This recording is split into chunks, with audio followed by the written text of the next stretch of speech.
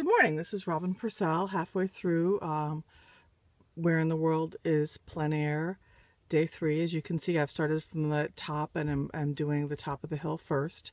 The chaparral, when it gets hit by the sunshine, is a beautiful tapestry of different patterns that weaves together. Here again is the hill I'm painting and my setting. And I will see you in a little bit. Again, this is Robin Purcell in the foothills of Northern California, painting for Where in the World is Plein Air, Day 3. Thank you. Bye.